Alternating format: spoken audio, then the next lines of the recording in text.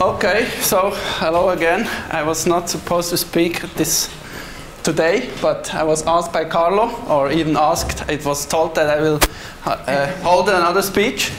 I'll try to make it as short as possible or as straightforward as possible. After all this art we've seen, I feel a little bit little with my stuff that I will present now, but I hope that you can pay attention and see how you could bring your Ultimaker printer to the web, let's say to the web, that you will be able to print even from abroad. The problem is you have to get married if you're not yet, because you need someone at home that removes the print after it printed successfully, because you will have to wait till you come home to remove it and go back to the next location and print the next piece. So I was in Austria some weeks ago, and I had to do 2 workshops, and the problem was I had to show the same on each of the workshops. So my wife really knew on 3 o'clock on this and this date she had to remove the piece of the printer. She was even helped by my little daughter. So they managed to do that. I trained them how to do that, because it's not so easy, you know, if it sticks really well to the print pad, and also to glue the blue tape in parallel, that's not easy. So at this point I will show you how to get, let's say, all the hardware, the Raspberry Pi and the webcam and this stuff to work like I presented it yesterday. The stuff I print, or the piece I printed yesterday, the stretchy band, it was really not made up, it was live, but if you don't believe me, we can reproduce it in here straight away. I think I won't do all the configuration part, because it's kind of too long or too technical, or it will change in 1 month's time and it will be completely different. You have kind of a configuration. It's a little web server running on the Raspberry Pi who takes a connection to the local Wi-Fi or even Ethernet network, and you can also connect to from wherever of the world. This one uses some dynamical DNS service that enables me to make the port forward at home to get the Ultimaker standing in my office at my home. So you can measure the temperature at your home at the moment, 23 degrees 0.9 it's telling us. Maybe it's correct, maybe not. This morning I set up the printer back there, one of the 2 Ultimakers. We have, not to confuse you, but to let you know that we not only did that and just forgot what we did, we documented the whole process. So it was the trainee that actually did it, but I learned it from him how to do it. So that was also really, for me, also really good to get to know how to do it. There was a girl in Germany starting this project called Octoprint. It's a print server for Ultimaker kind of printers. I think that it's also compatible to other RepRap-based systems. You can have a look at the GitHub or even the website she's running. The link is on the GUI. I use Google Translator to translate it, because it's all in German on our blog for the moment, because of all the children and also teacher not really fluent in English. So what you will have to do is, first you have to get some kind of hardware. There's the Raspberry Pi you need, then there's an SD card. You can buy SD cards that already run the system that you need, derived of Debian, or you can download it and move the image file to the SD card. Then you can put the stuff up. You also need you need. You can add a webcam. It's a normal, let's say normal, it's a Logitech USB webcam that has an MPEG encoding hardware based. Then you have a powered USB hub. It's important that it's powered because otherwise it won't work with all the devices attached to it. And in this box here was the little Wi-Fi dongle that enables you not being limited to an Ethernet environment. So basically you get these components, and then from there on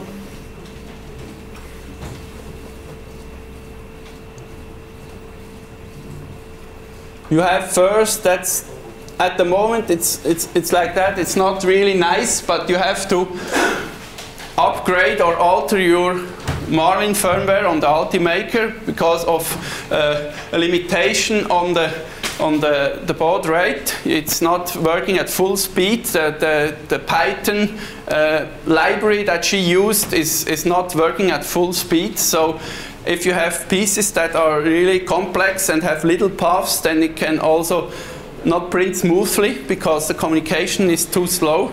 But these are some of the pitfalls that you encounter. I did upgrade the firmware on this one, hopefully, or as we saw, it prints also from SD card in parallel.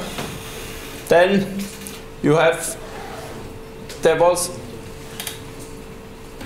all put together, downloaded some enclosure from Thingiverse and printed it on the Ultimaker to fit in the Raspberry Pi. Then just booting up the Raspberry Pi, doing some basic configuration, logging in. Then, if you want to connect to a Wi-Fi environment, most time they have a password that you have to enter. They're not open. You can make the network open for time of the connection, that it's working without doing these configuration steps. But if you're in an environment like here, you have a password to enter, then most of the time I use a graphical interface to do this configuration. I think people knowing better of the whole Linux or Debian environment could also do this by hand or on the command line, but we did that on the graphical user interface. That was also why I asked you, Carl, to put the webcam there, but I'm afraid I think we will skip this step. I think it's too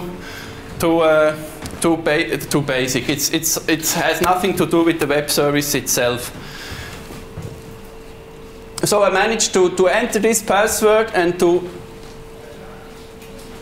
start up the whole service. There is a lot of configuration, as you can see, but it's also documented not only on our blog, but also on the GitHub page, on the page where you can download the source or the code. Some of the code for the webcam you even have to compile yourself, but it's all with a make script. It's really straightforward.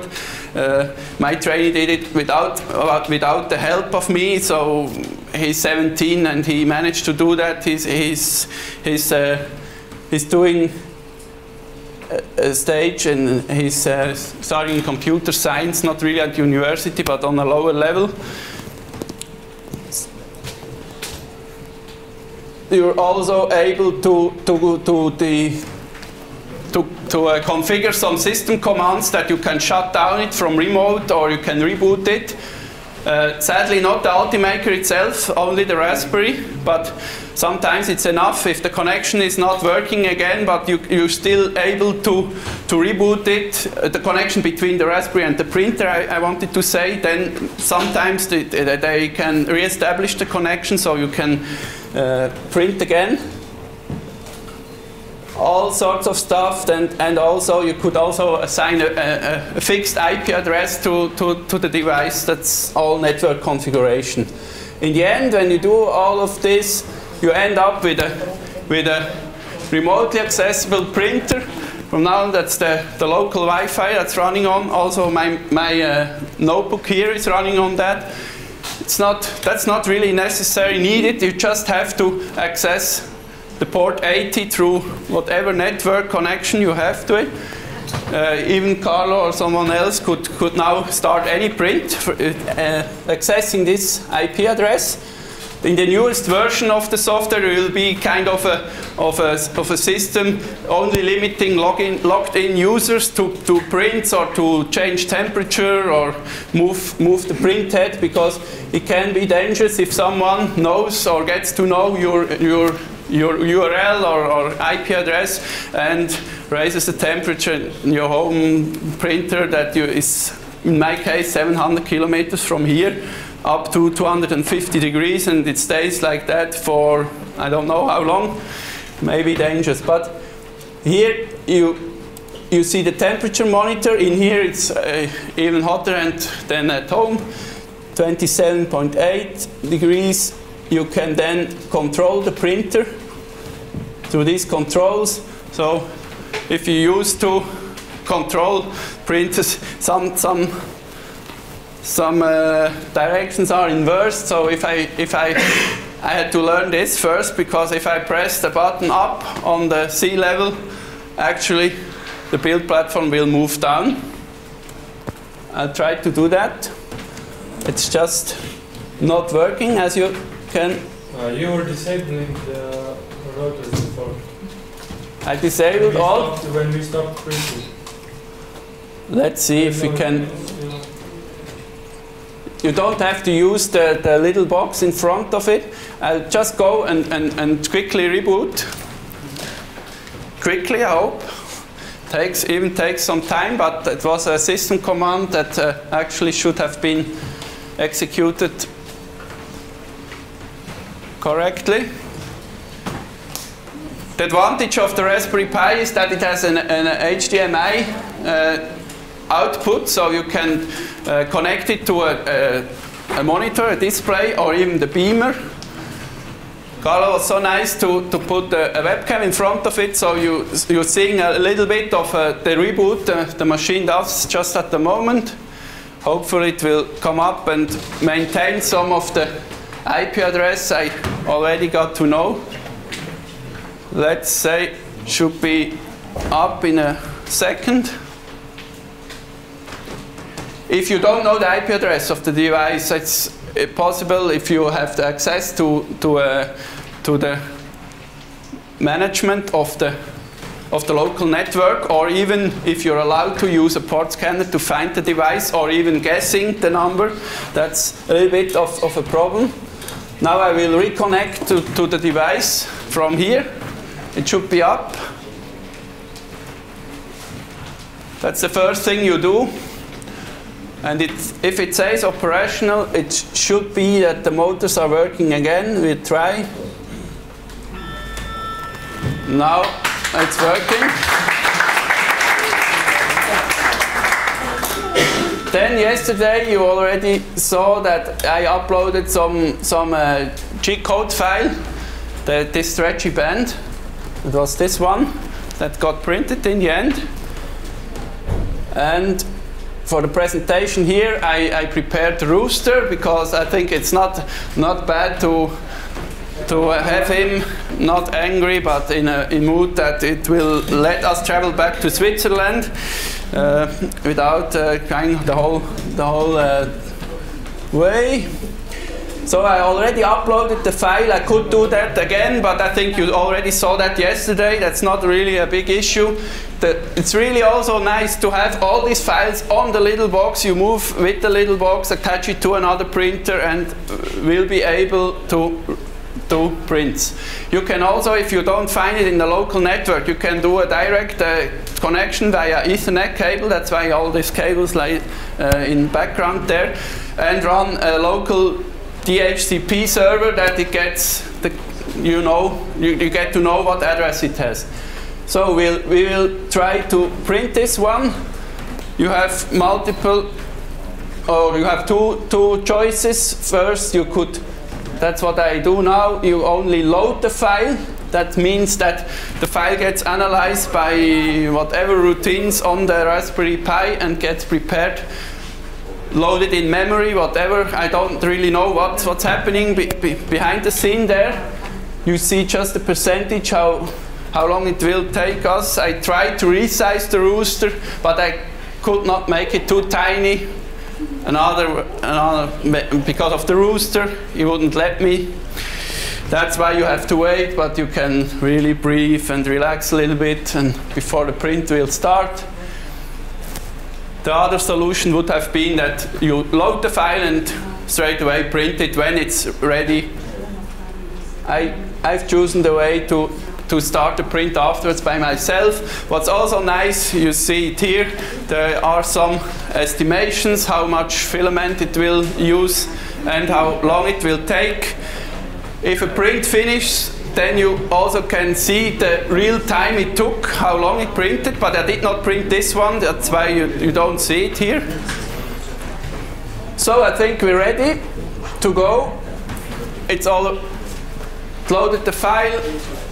I think also this number is amazing. When you see how many lines of G code there is needed to print such a rooster, you can go and print. Then you see already some lines are read or executed because of also the heating is on lines in G code. What the printer does is heating up at the moment. Here you see the temperature. That's another time to wait a little bit, but it could also reflect what you've all seen in these days. I think it was really a cool workshop. I also learned a lot, not only on the technical level, but really on the level what you are all doing or where you come from, what's your profession, what you love, and I think it's important to share what you can share. I can see that we cannot share all the stuff, but what we can share, I think it's important to share. The rooster won't eat it up all, don't be afraid. I think heating takes some time, 1 or 2 minutes in total. You cannot do it faster, even through the web, it's not possible, you have to wait. But I think it's worth to wait. I've chosen to print at 210 degrees. I could have chosen printing on the lower temperature. You also can pause and cancel the print if you want to, but I think it's not really useful. I can now go to some other view. The G-code view you already seen. The terminal view would also report status, what G-code is going from the Raspberry or coming back. And I think I'll change to the webcam view, because being on the same network should be quite near real time to see how it prints. But see, thanks Carlo. That's the thing you also have to do. You can print from 700 kilometers, but the nozzle has to be cleaned and the tape has to be, it's not really all full automated, but you can see what's happening. I hope the level is okay. Yes.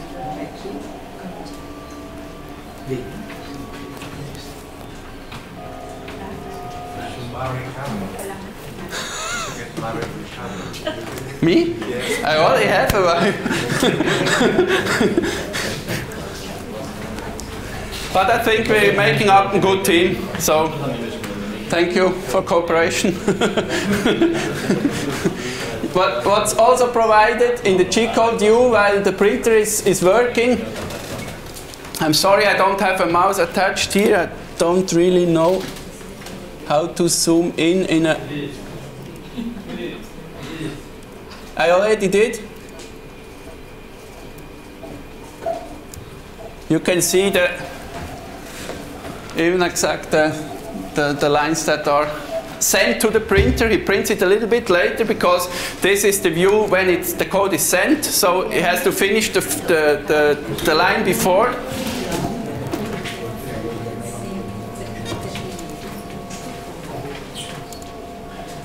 Going back to the webcam view, it's a little bit also a question of the lightning or the light source you have. But it's there, it's printing the rooster. You see how many lines it already took. You see that at what height the printer or the print bed is, how long the print already took, and an estimation of how long it will take.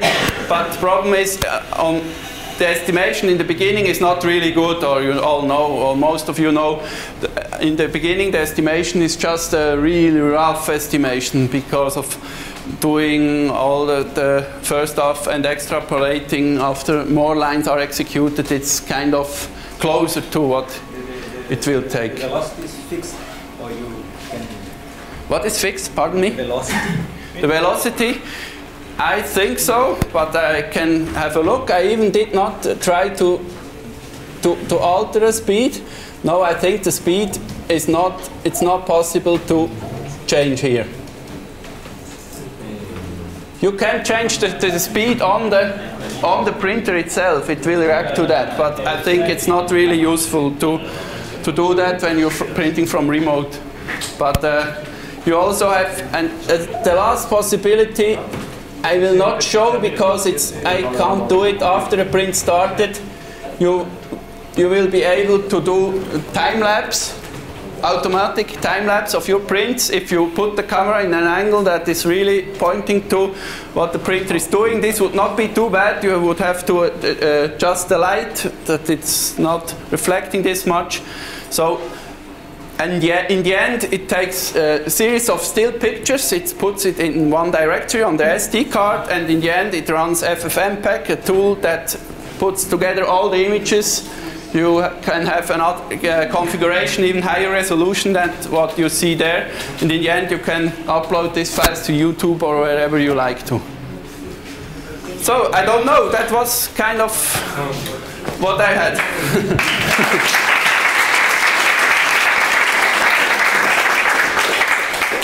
Any question? Questions?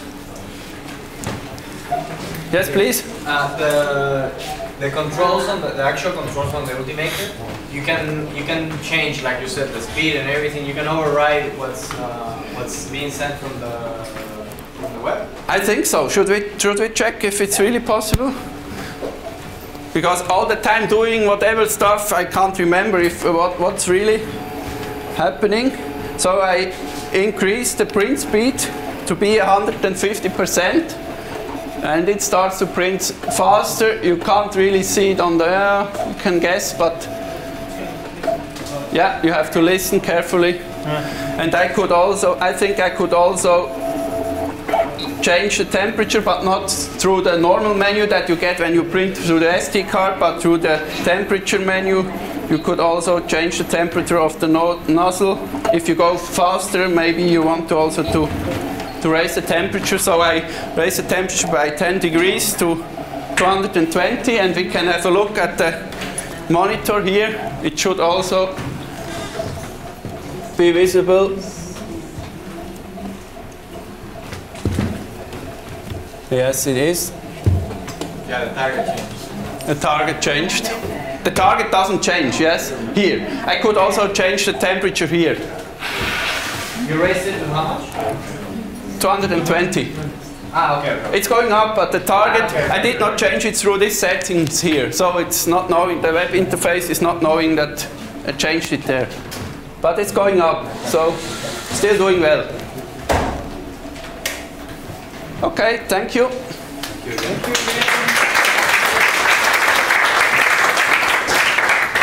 So this is going to be the last break of the workshop.